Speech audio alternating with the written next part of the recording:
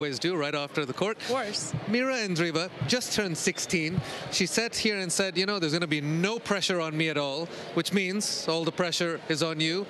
How do you approach a match when it's so far like that?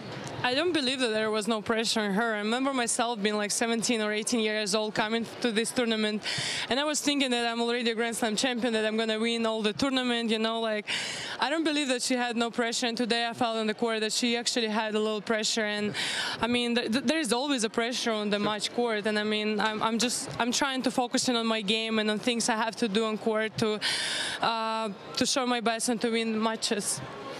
When you're that young and you come in against such a big player, there are so many different feelings that you have. Are you aware of that? And do you kind of try to think about what's going on in the opponent's side as well? Or are you very much just focused on your side? No, I would say that I focus on myself pretty much. Like sometimes you just see opponent's reaction and you kind of understand what's going on in their mind. And sometimes it's helping you, sometimes not. So I'm most of the time trying to focus on myself. When you came in as a young player playing on the tour, do you remember the first time you played a Grand Slam champ? When I was, not really.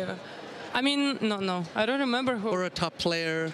I mean, I remember, yeah, I remember at the Australia Open I played Ashley Barty, and it was a super emotional match.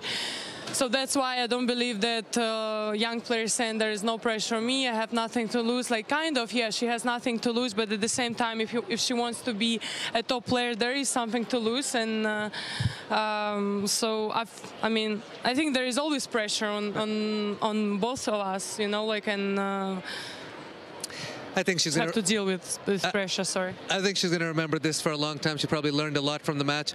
We talked about the altitude here. We talked about the clay, all the different conditions. Are you one of the players that messes around with the equipment at all? The strings, the different strings, tension, any of that? Yeah, I mean, in this kind of conditions, you have to adjust, and of course I adjust my strings here. Otherwise, my ball will fly like to the stands, you know, to the crowd. So I adjusted a little bit, and I'm becoming the player who is adjusting to conditions. You know, like before I used to be like whatever. Didn't matter. I don't need to adjust, you know. When you're a top player now, like you are, you get a lot of different experiences around the world, and you posted some cool photos from Dubai, a famous Emirati driver, Amnel Kubaisi, who you got to get in the car with. And you said coming back, she let you drive? And you said she must have been pretty brave to let that happen. Are you a bit of a speed demon in the car? Yeah. I like speed, but unfortunately it was a lot of cars, so I couldn't show my skills. But she said I'm a good driver. She said, like, I would trust myself to you as a driver.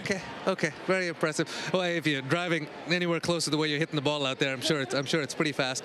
Into the quarters now. Playing good tennis, you'll take on Mayar Sharif. Believe it's the first time you guys have played, haven't played before.